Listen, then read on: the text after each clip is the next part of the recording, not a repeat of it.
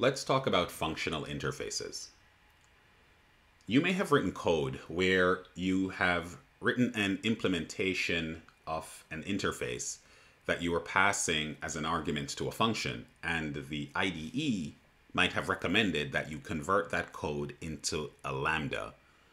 Alternatively, you may have been looking at example code where you'll see a lambda being passed as an argument to a function, even though that function's design and documentation says that it should take an object of a particular interface type. This is enabled by a language feature called functional interfaces, or single abstract method. The idea is that if you have an interface that only has a single function, you can convert that interface into a functional interface. Then whenever an instance of that interface is required, providing a lambda is enough information for Kotlin to automatically create the implementation of the interface for you. So let's look at this via an example. Say we have an interface called shareable, and this interface will only have a single function called share.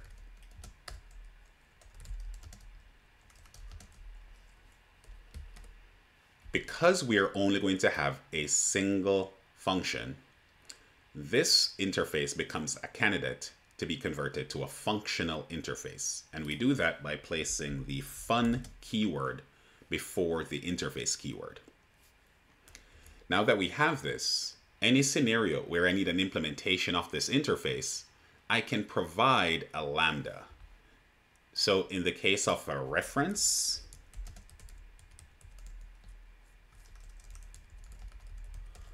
such as this, instead of doing the normal implementation of, say, an anonymous class that would take this form,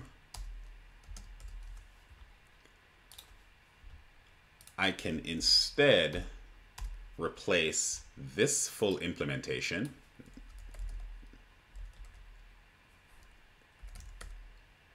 with a much simpler lambda implementation where I simply specify that this is a shareable, and I give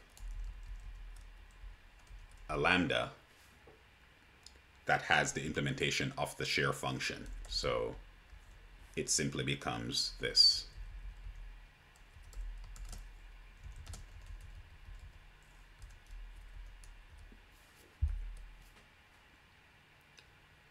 And it's even simpler if I had, say, a function that had an argument of type shareable.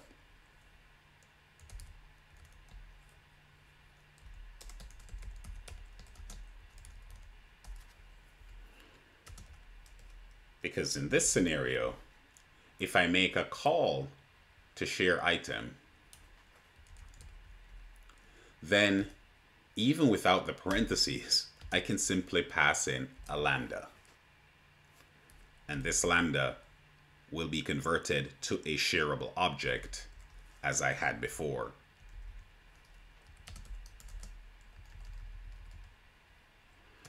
So this is a feature that you can certainly exploit in your own code. Whenever you have an interface that has a single function, then you can convert that interface to a functional interface, thus allowing the use of that interface to result in more succinct code.